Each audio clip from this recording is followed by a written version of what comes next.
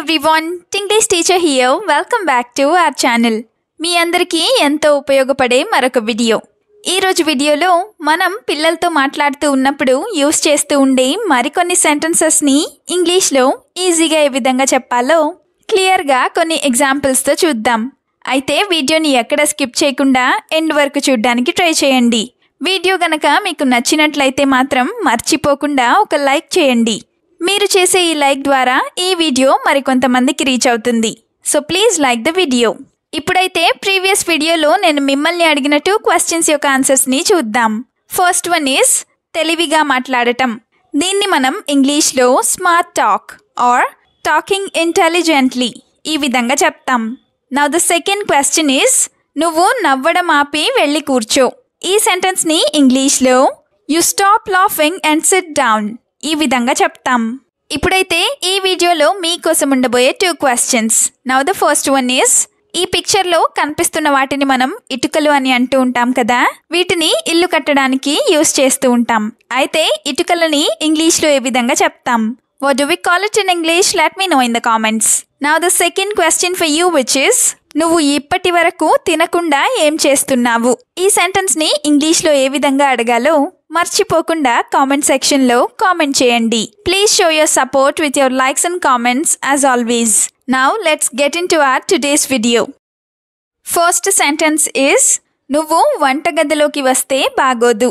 పిల్లల్ని వంటగదిలోకి రావద్దని చెప్తూ ఉంటారు కదా, అయితే దీన్ని ఇంగ్లీష్లో it's not good if you come in to the kitchen.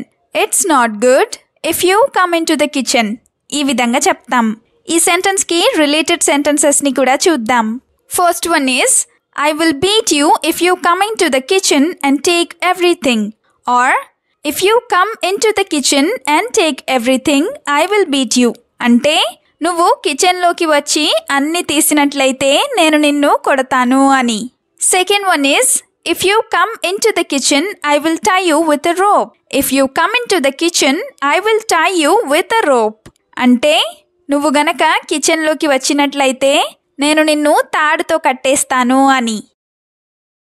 Sentence number 2 is నీ పరీక్షలు దగ్గర పడుతున్నాయి.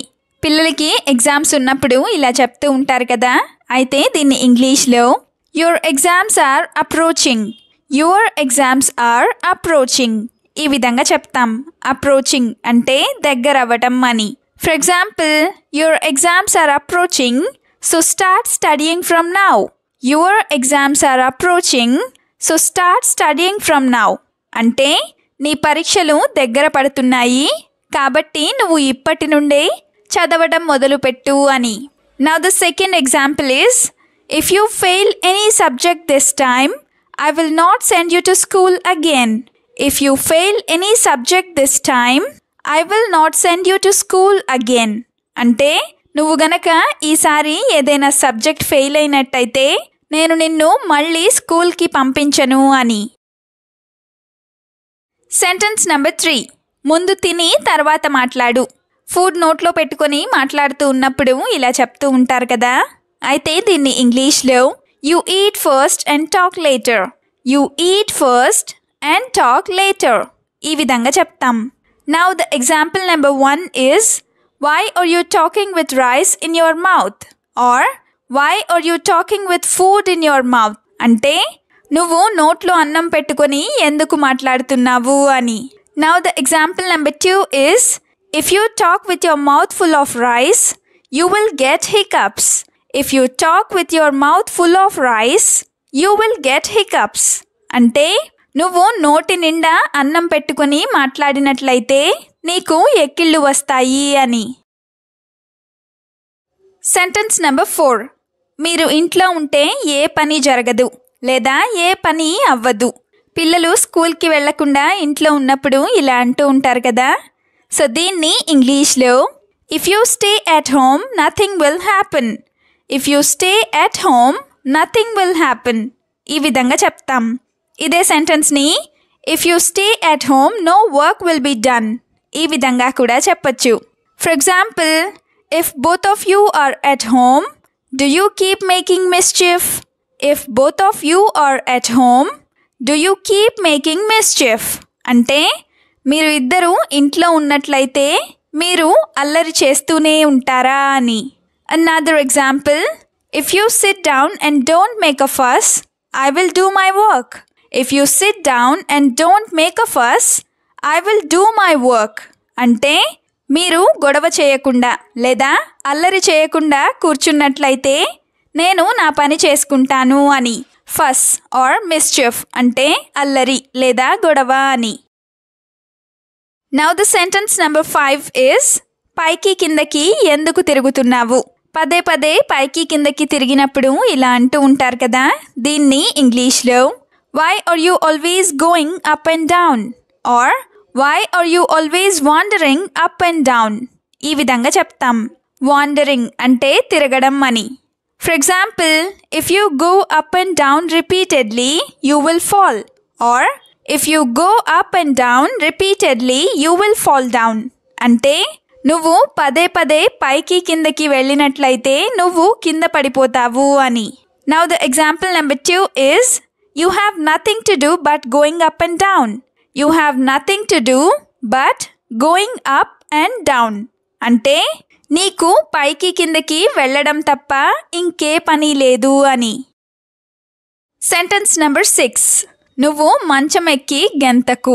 పిల్లలకి ఇలా చెప్తూనే ఉంటారు కదా, అయితే దీన్ని ఇంగ్లీష్లో don't jump on the bed, don't jump on the bed ఈ విధంగా చెప్తాం. దీన్నే don't hop on the bed అని కూడా చెప్పచ్చు. For example, if you jump on the bed like that, the bed will break.